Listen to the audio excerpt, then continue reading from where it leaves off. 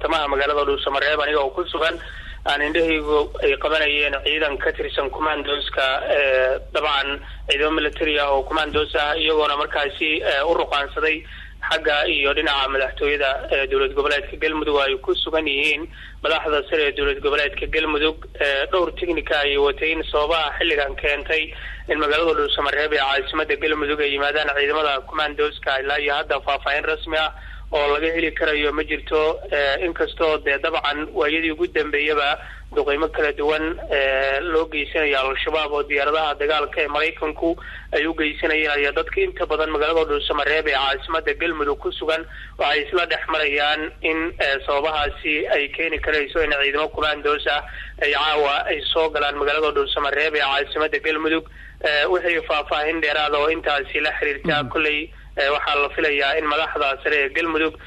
dabcan wixii akhbaara in iyagu markaasi warbaahinta ay la hadli doonaan wali iminka faahfaahin rasmi ah oo aan kaasi karayo sababtay u yimaadeen magaalada Dhuusamareeb ee caasimadda Galmudug iyo waliba inta ay ku sugnaan karayaan ma jirto Xuseen ma jirtaa marka Maxamed in diyaarada la socdaan dadka qaar waxay sheegayaan in diyaarada dhulka soo degeen qaar waxay leeyihiin may degine magaalada dusheeda sare diyaarada dul wareegayaan wax diyaarada oo aad aragtay ma jirta Xuseen waa maasan tahay ilaa iminka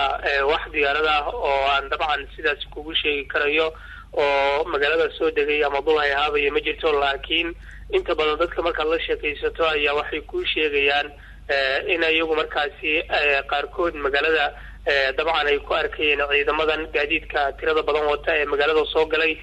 ilaa iyo haddana aan la garanayn ujeedka u yimaadeen magaalada Dhuusamareeb ee caasimadda Galmudug maadaama ciidamo commandos ah ay yihiin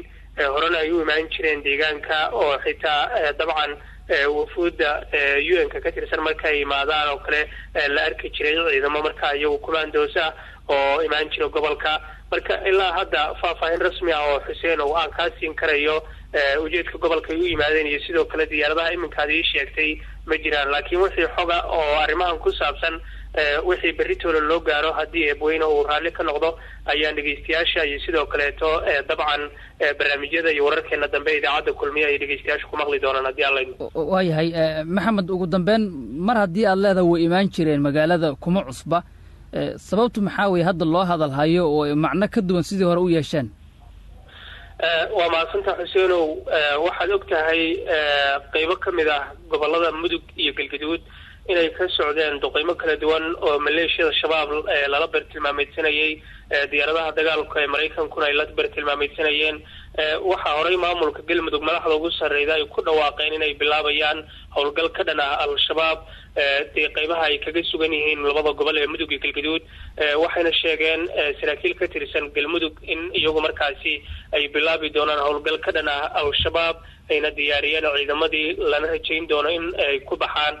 waxaad ogtahay qaybo ka mid ah deegaano hoos yimaada Guraceel inay ka socdeen dagaallo u dhaxeeya ciidamada dawlad goboleedka Galmudug iyo sidoo kale al-shabaab oo ugu dambeyn deegaanadii al-shabaab lagu la dagaalamayay ay gacanta ku dhigeen ciidamada maamulka Galmudug marka sababahaas ayaa la is oran karayaa in xilligan ugu weyn tahay ay u imaan karayaan gobolka maadaama dhowr meelood ay ka socdaan howlgallo lagula dagaalamayo al-shabaab oo ciidamada Galmudug iyo sidoo kaleeto diyaaradaha dagaalka ee Mareykanku ay ka sameynayeen qaybo ka mid ah gobolada Mudug iyo Galgaduud oo marka uu maamulka Galmudug uu ka arrimiyo